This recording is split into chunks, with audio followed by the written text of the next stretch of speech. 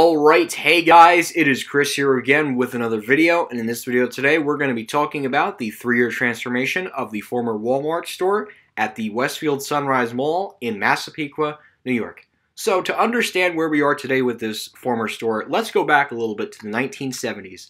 So Westfield Sunrise opened up in 1973 with 4 anchor stores, which included Macy's, JCPenney, which is now closed, Gertz, and EJ Corvette, which stood for 8 Jewish Korean War Veterans, a very interesting name for a discount department store back in the day. EJ Corvette lasted at the mall from 1973 to 1979 when the company went bankrupt and closed all their locations. So in the 1980s, another company called Abraham & Straus, which is short for that is A&S, took over this former store and was there for about 15 years. And in 1995, A&S merged with Macy's, which resulted in another company called Stearns to take over the former anchor store.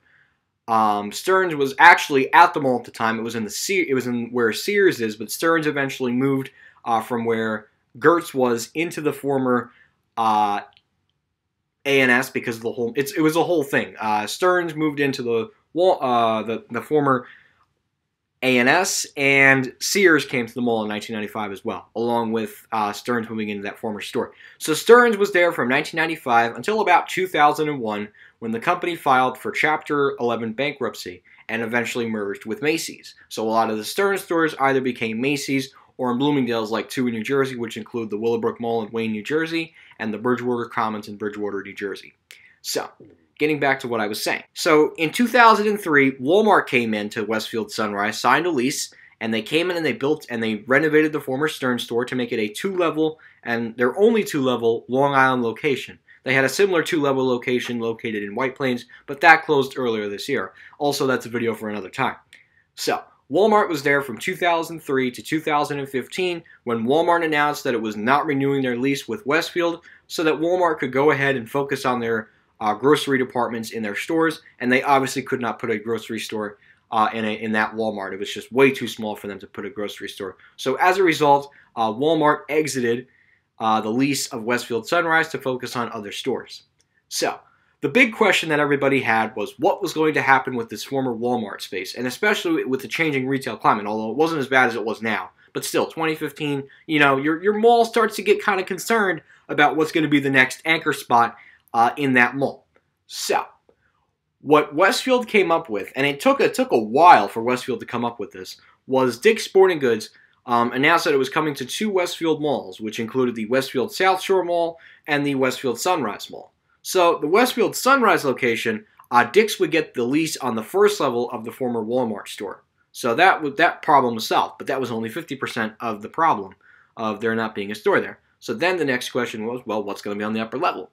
So Westfield's 2 other tenants signed on for the upper level, and the upper level was split in half, with Dave & Buster's being on the right, which opened up first, and then just recently in 2019, Raymore and Flanigan outlet opened up on the left side, 2nd floor of the former Walmart store. So you have Dick's Sporting Goods on the 1st floor, and you have Raymore and Flanigan Furniture Outlet and Dave & Buster's on the 2nd floor, via both of them having entrances on the 1st floor and through the 2nd floor of the shopping mall. So basically, this was a very interesting history of this building.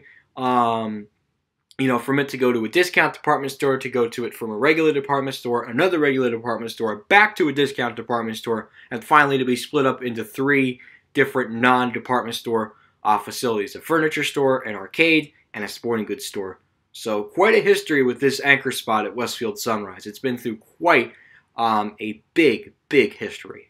Just really quite a big history. So anyways, guys, that's about going to do it for this video. Thank you so much for watching, and we'll see you in the next one. That's it.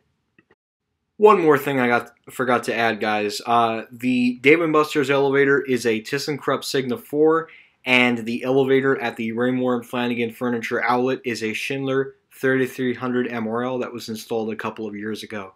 So the elevators went from 2 hospital-sized Schindler 300A MT vandal-resistant fixtures to now it being a Schindler 3300 MRL and a ThyssenKrupp Signa 4 in the Dave & Buster's.